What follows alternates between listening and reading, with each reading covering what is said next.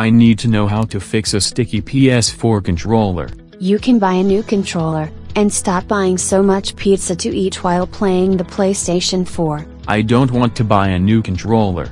Take your fingers totally off the buttons when you want to let go of them, because constantly having your thumbs over them makes them feel like they are sticking. This isn't a sensation. They actually are sticking. Play something other than pinball so they don't stick as much. I don't own pinball. Use your spare controller if it is charged and paired to the PlayStation 4 console. This is my only one. If you've been playing it while your fingers are greasy from lunch, that might be why it is sticky.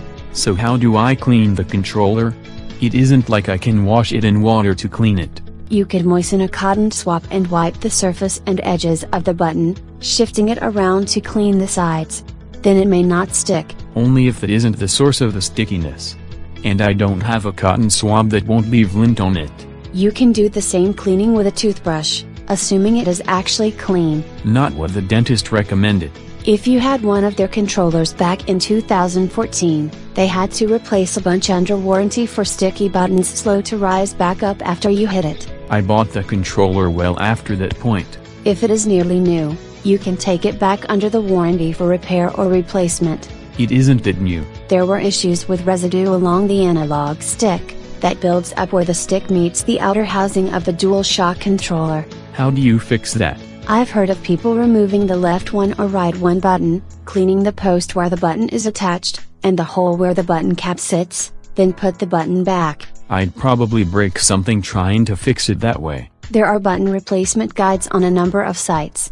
You can even order replacement buttons from Sony, if yours are wearing out or sticky because you spilled soda down it, and the sugar makes it gritty and sticky. I've heard that you can wash the buttons if you take them out, but I'd like something to try that doesn't risk damaging it. I've heard of people turning off the controller and then moving it in a slow hard circle clockwise and then counterclockwise to loosen stuff up. That works for the joystick.